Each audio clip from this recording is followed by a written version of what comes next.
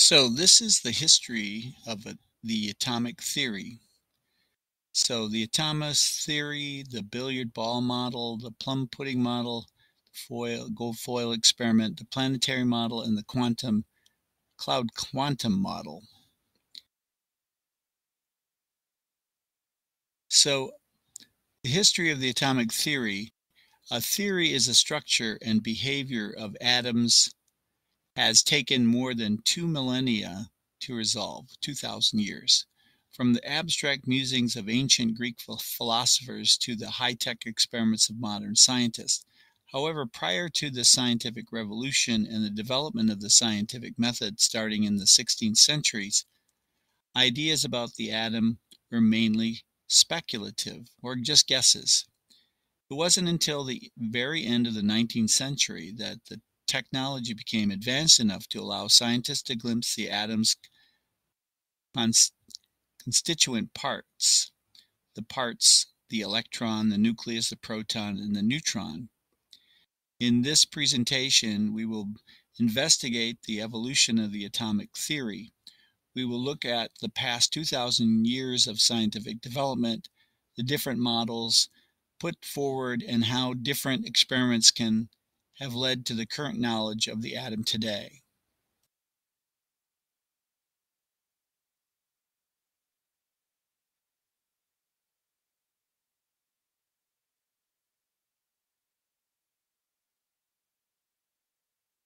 So Democritus, the atomos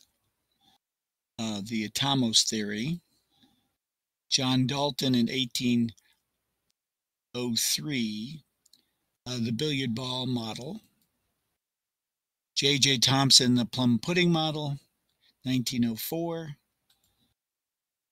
Ernest Rutherford, the gold foil experiment in 1911, and Niels Bohr in 1913, the planetary model, and finally Schrödinger, 1926, cloud quantum model, so quantum mechanics.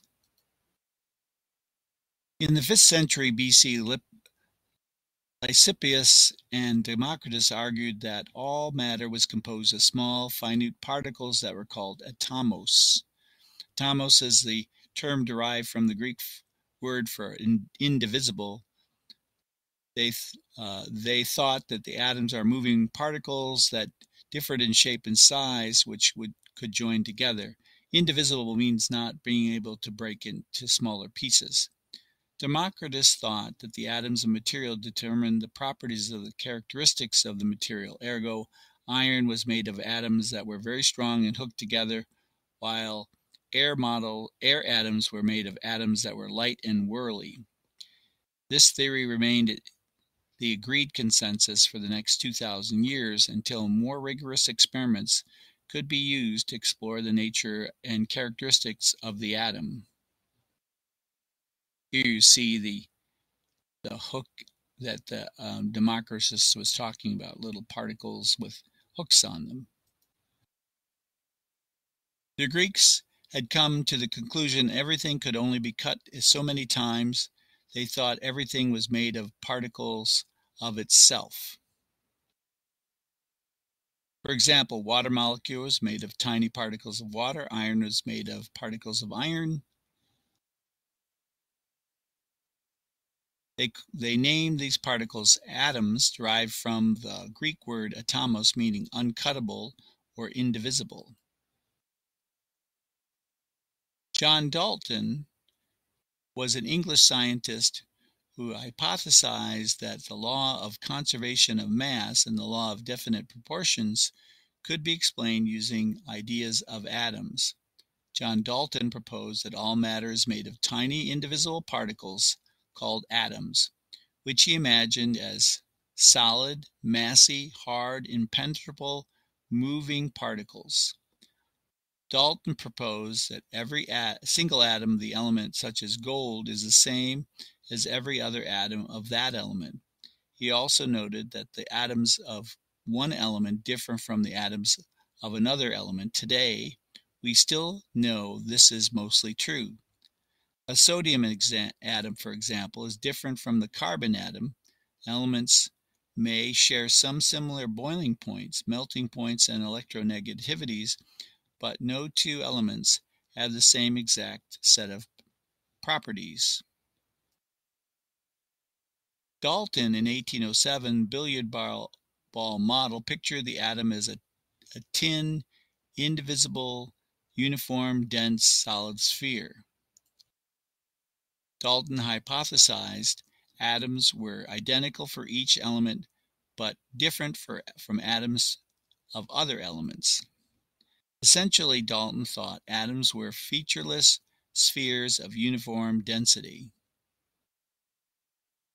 J.J. Thomson was an English scientist who conducted experiments using a cathode ray tube.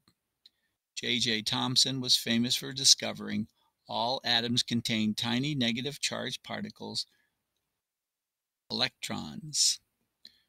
With his cathode ray experiment, he theorized the electrons must exist as part of the atom since the mass of each particle is only a fraction, or 1/2000th, the mass of a hydrogen atom. Because of this discovery, he had concluded that the atom is a positively charged cloud with negatively charged particles in the center of it, aka the plum pudding model, also known as the rum raisin model. Here you see his cathode ray tube. J.J. Thomson knew that atoms had an overall neutral charge, therefore he reasoned that there must be a source of positive charge within the atom to counterbalance the negative charge of the electron. This led Thomson to propose that atoms could be described as negative particles floating within a soup of diffuse positive charge.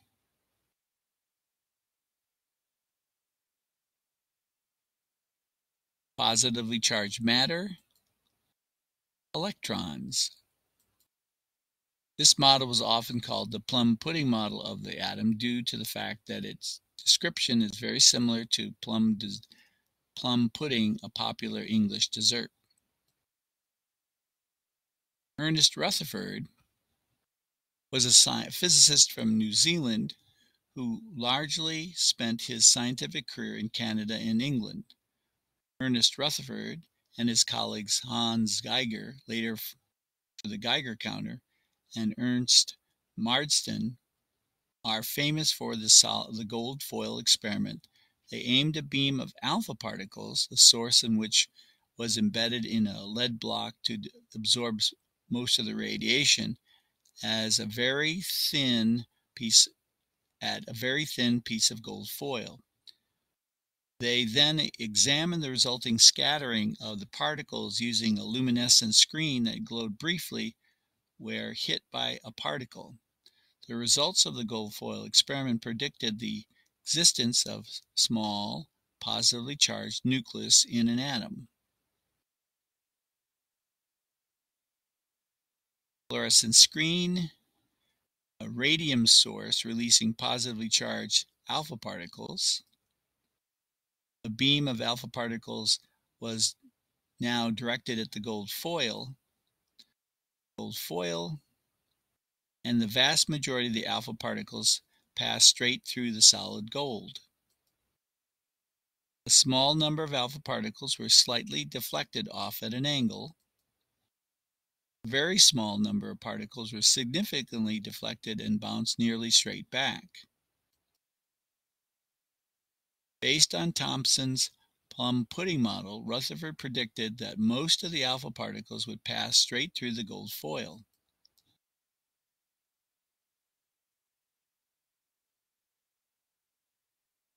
This is because the positive charge of the plum pudding model soup was thought to be too weak to significantly affect the path of the relatively massive and fast-moving alpha particles.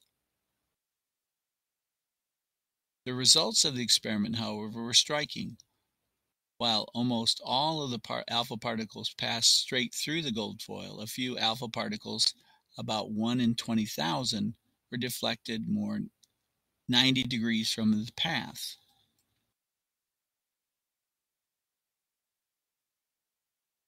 Rutherford was astounded and was quoted as saying, "It was almost as incredible as if I fired a 15-inch shell at a piece of tissue paper and it came back to hit you."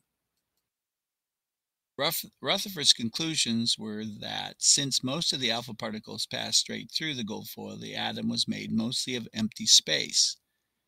The positive charge must be localized over a very tiny volume of the atom, which also contains most of the atom's mass. Rutherford called this the nucleus.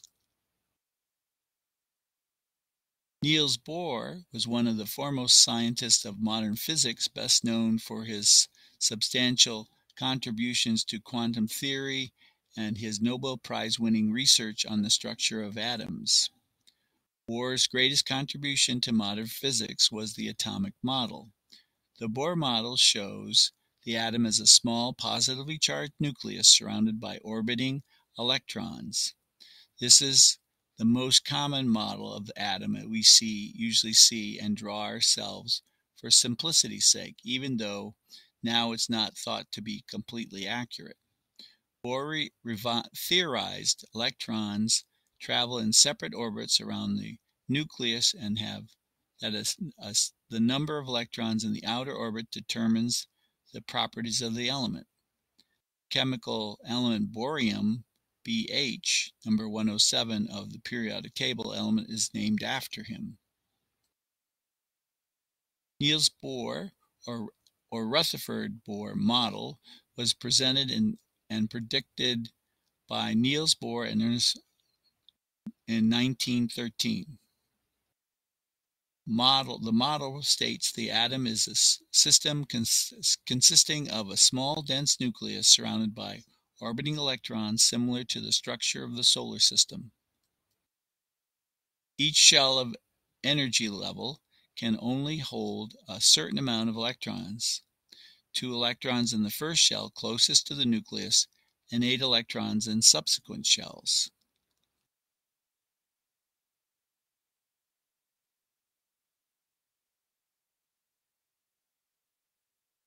Erwin Schrödinger was an Australian scientist who made one of the most significant contributions to modern chemistry.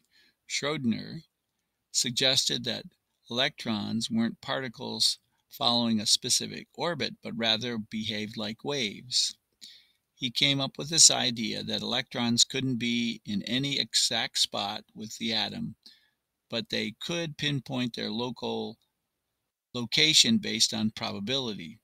This idea was expressed with electron orbits and the electron cloud model. These orbitals could hold a certain amount of electrons, and some had different amounts of orientation. Cloud quantum model. Cloud model was put forward by Schrödinger, predicts electrons occupy regions of space, orbitals around a nucleus depending on their energy level. 1s,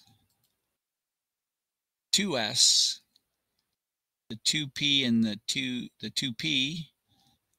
The cloud model predicts atoms can have many orbitals which electrons occupy. The diagram right shows the first 3 orbitals.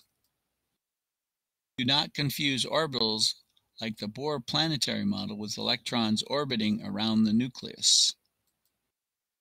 The fundamental idea of the quantum cloud model is that it states you can never exactly know the precise location of an electron, only the probability of where it most likely be found.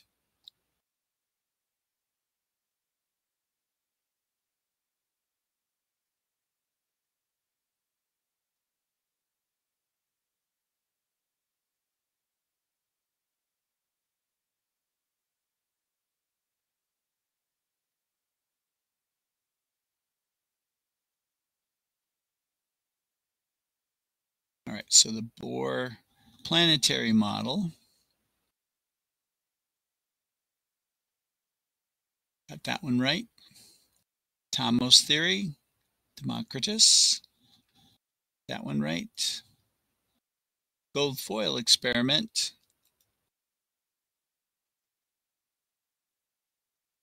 Cloud quantum model. Plum pudding.